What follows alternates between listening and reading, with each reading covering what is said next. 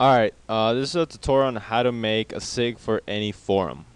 Alright, I already have an image here. It's 500 by 150. Just obviously you want to do is open Photoshop, you go to new, and then you just set it to 500 by 150. So right now I'm gonna go to background. I'm gonna double click it to unlock it, and then click OK. I'm gonna go to File, Open, and then open any render of a character that you want to stand out. So I'm gonna pick this person. It's going to open a new file. And what I'm going to do is I'm going to go to image. I'm going to go to resize it to 500. Now I'm going to use a polygonal lasso tool to cut out the top half of his body from the chest up. I'm going to copy back to the original image and then paste it. Then move it to wherever you want. Then I'm going to go to the original background. I'm going to go to gradient map, set it to black. What this does is adds the lighting to the picture. I can make the lighting go from anywhere, down, top, whatever. But right now I'm going to set it to all black because that's, well, for me it's like a basic color. So I'm going to go to layer, new layer, white, and this will do is I will add a little more background to it. So I'm going to go to brush. This is a soft brush with a faded edges, and you just draw whatever you want. Right now I'm not gonna go anything fancy because I'll show you what to do next. So with this, it's still highlighted. So now you go to filter, you go to distort, and then you either go ripple or wave. I'm gonna go first ripple and then wave. You can do whatever you want. I'm just gonna set it off to this. That's fine by me. So now after that, and I'm gonna go to wave to whatever you like. Doesn't matter. Alright. Now from here, I'm going to go to File. I'm going to go Open and open a background render. Something that makes a picture stand out. Like this one. It has something in the middle that will make the picture stand out right here. So I'm going to go to Image, resize it. 924. I'm going to use the cutting tool again. Cut out the top half.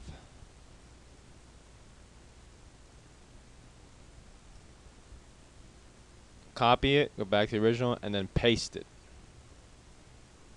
Now put it to wherever you want, which makes the picture stand out. For me, it's right here.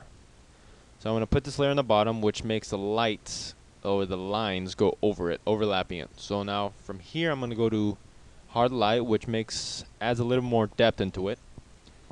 I'm going to set the opacity to a little over 80. And then I'm going to go to filter, distort, and ripple. There we go. Alright. Now, what I'm going to do now, I'm going to go back to the original image, or not the original, the background render. I'm going to copy it. Back to the original. Paste it.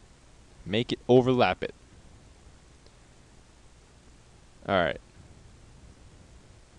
I'm going to go here to lighten. Set the opacity just a little bit. Alright, now from here I'm going to use a smudge tool,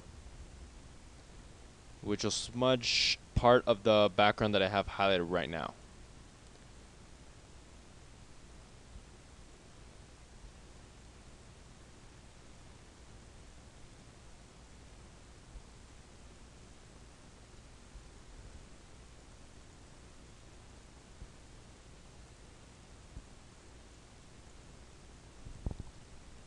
Alright.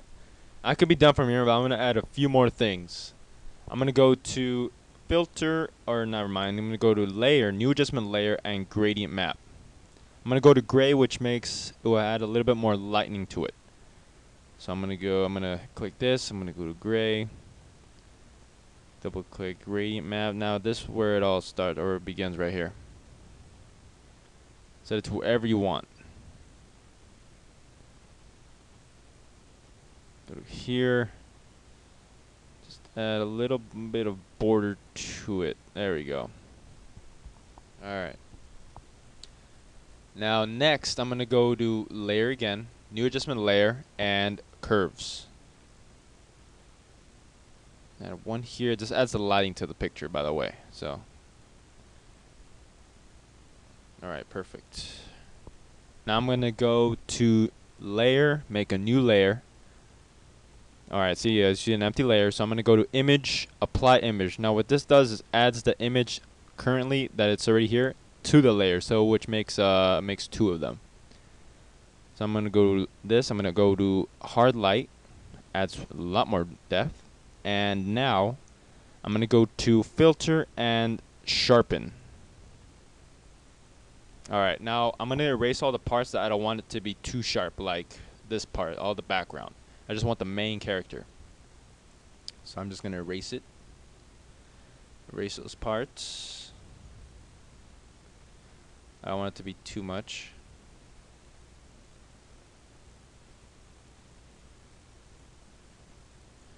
And there you go. You can put your name anywhere. But this is how to make a basic but fancy signature. It does it already here. So I'll be making a video later on how to make more advanced editing and all this gradient maps and everything. So yeah, thank you for watching.